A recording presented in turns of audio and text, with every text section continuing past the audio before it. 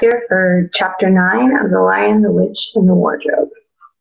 So, last we left, Peter, Susan, and Lucy and the Beavers had just found that Edmund had left. Now we're going to kind of flash over to what Edmund was doing. And this chapter is called In the Witch's House. And now, of course, you want to know what had happened to Edmund. He had eaten his share of the dinner, but he hadn't really enjoyed it because he was thinking all the time about Turkish delight. And there's nothing that spoils the taste of good ordinary food half so much as the memory of bad magic food. And he'd heard the conversation and hadn't enjoyed it much either because he kept on thinking the others were taking no notice of him and trying to give him the cold shoulder. They weren't, but he imagined it. And he had listened until Mr. Beaver told him about Aslan, and until he had heard the whole arrangement for meeting Aslan at the stone table. It was then that he began quietly to edge himself under the curtain, which hung over the door. For the mention of Aslan gave him a mysterious and horrible feeling, just as it gave the others a mysterious and lovely feeling. Just as Mr. Beaver had been repeating the rhyme about Adam's flesh and Adam's bone, Edmund had been very quietly turning the door handle. And just before Mr. Beaver had begun telling them the White Witch wasn't really human at all, but half djinn and half a giantess, Edmund had gotten outside into the snow and cautiously closed the door behind him. You mustn't think that even now Edmund was quite so bad that he actually wanted his brothers and sisters turned into stone. He did want Turkish delight, and to be a prince, and later a king, and to pay Peter out for calling him a beast. As for what the witch would do to the others, he didn't want her to be particularly nice to them, certainly not to put them on the same level as himself. But he managed to believe, or pretend he believed, that she wouldn't do anything very bad to them, because, he said to himself, all these people who say nasty things about her are her enemies, and probably half of it isn't true. She was jolly nice to me anyway, much nicer than they are. I expect she's the rightful queen, really. Anyway, she'll be better than that awful Aslan. At least that was the excuse he made in his own mind for what he was doing. It wasn't a very good excuse, however, for deep down inside him, he really knew that the White Witch was bad and cruel. The first thing he realized when he got outside was that he found the snow falling all around him, that he had left his coat behind at the Beaver's house, and of course there was no chance of going back to get it now. The next thing he realized was that daylight was almost gone, for it had been nearly 3 o'clock when they sat down to dinner, and the winter days were always short. He hadn't reckoned on this, but he had to make the best of it, so he turned up his collar and shuffled across the top of the dam. Luckily, it wasn't so slippery since the snow had fallen. To the far side of the river. It was pretty bad when he reached the far side. It was growing darker every minute, and what with that and the snowflakes swirling all around him, he could hardly see 3 feet ahead. And then, too, there was no road. He kept slipping into deep drifts of snow and skidding on frozen puddles and tripping over fallen tree trunks and sliding down steep banks and barking his shins against rocks till he was wet and cold and bruised all over. There's a picture here. There's Edmund and going through the woods. The silence and loneliness were dreadful. In fact, I really think he might have given up the whole plan and gone back and owned up and made friends with the others. He hadn't happened to say to himself, when I'm king of Narnia, the first thing I shall do is to make some decent roads. And of course that set him off thinking about being a king and all the other good things he would do, and this cheered him up a good deal. He had just settled in his mind what sort of palace he would have, and how many cars, and all about his private cinema, which would be a movie theater to us, and where the principal railways would run, and what laws he would make against beavers and dams, and was putting the finishing touches to some schemes for keeping Peter in his place, when the weather changed. First, the snow stopped. Then a wind sprang up and it became freezing cold. Finally, the clouds rolled away and the moon came out. There was a full moon, and shining on all that snow, it made everything almost as bright as day, only shadows were rather confusing. He would never have found his way if the moon hadn't come out. By the time he got to the other river, you remember he had seen when they first arrived at the beavers, a smaller river flowing into the great one lower down. He now reached this and turned to follow it up.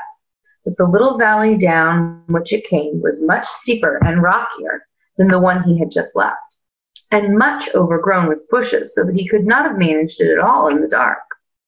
Even as it was, he got wet through, for he had to stoop under branches, and great loads of snow came sliding down off onto his back. And every time this happened, he thought more and more how he hated Peter, just as if this had all been Peter's fault. But at last he came to a part where it was more level and the valley opened out. And there on the other side of the river, quite close to him, in the middle of a little plain between two hills, he saw what must be the White Witch's house. The moon was shining brighter than ever, and the house was really a small castle. It seemed to be all towers, little towers, with long pointed spires all over them, sharp as needles. They looked like a huge dunce's caps, or sorcerer's caps, and they shone in the moonlight, and their long shadows looked strange on the snow. Edmund began to be afraid of the house. There's a picture of Edmund in front of the house.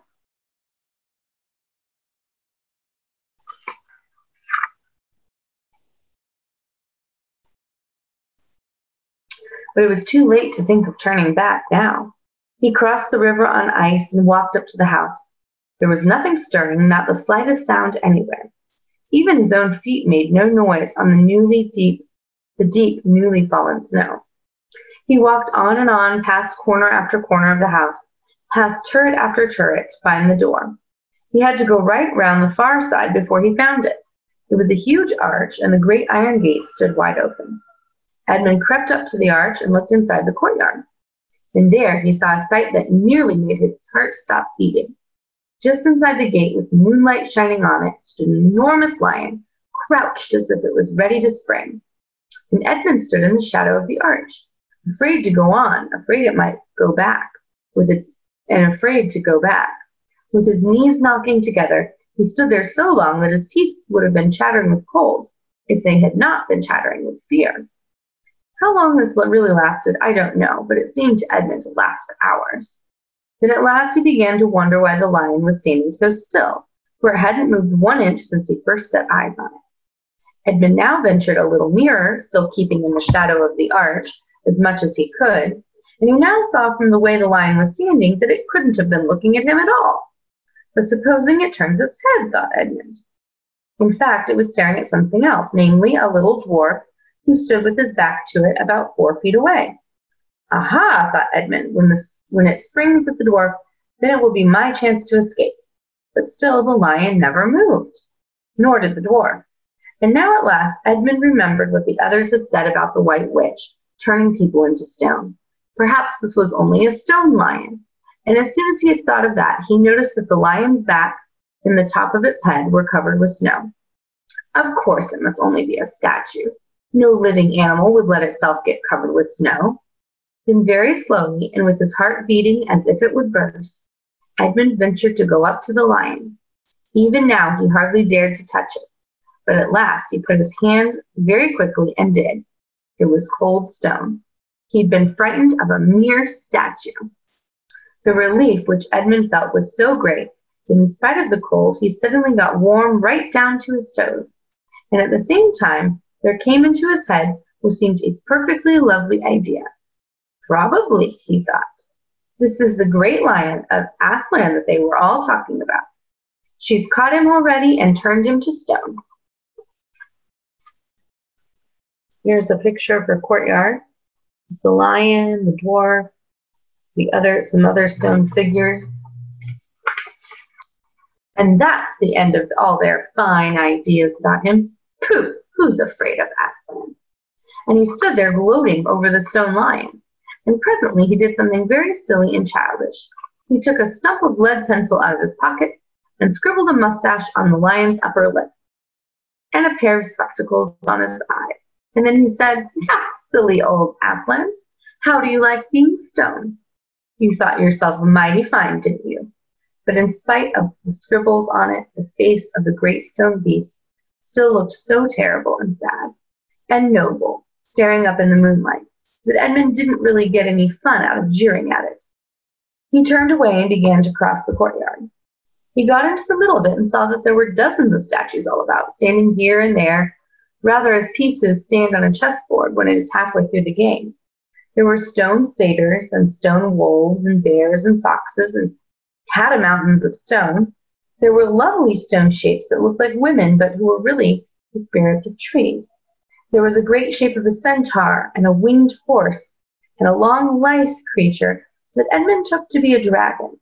They all looked so strange, standing there perfectly lifelike and also perfectly still. In the bright, cold moonlight, there was that eerie work crossing the courtyard. Right in the very middle stood a huge shape like a man, but as tall as a tree, with a fierce face and a shaggy beard and a great club in his right hand. And even though he knew it was only a stone giant and not a live one, Edmund did not like going past it. He now saw that there was a dim light showing from a doorway on the far side of the courtyard. He went up to it. There was a flight of stone steps going up to an open door. Edmund went up to them. Across the threshold lay a great wolf. It's all right, he kept saying to himself. "It's only a stone wolf. It can't hurt me." See the wolf laying there across the stone steps?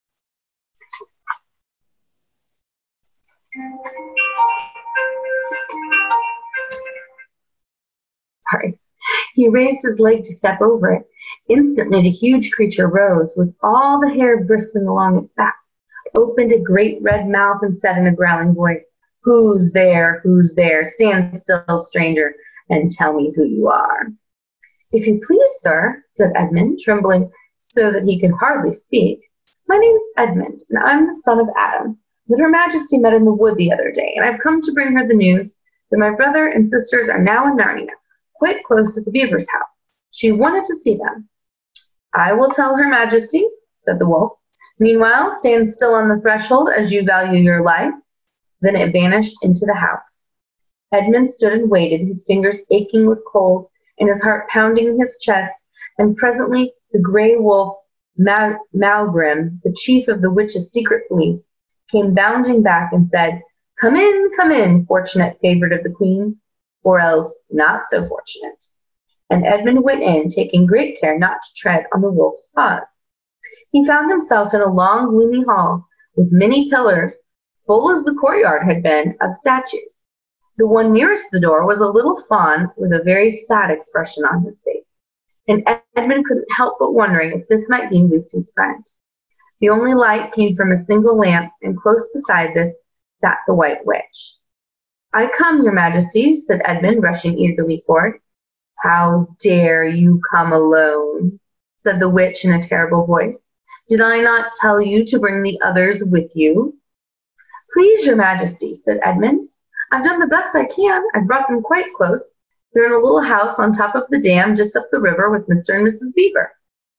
A slow, cruel smile came over the witch's face. "Is this all your news?" she asked.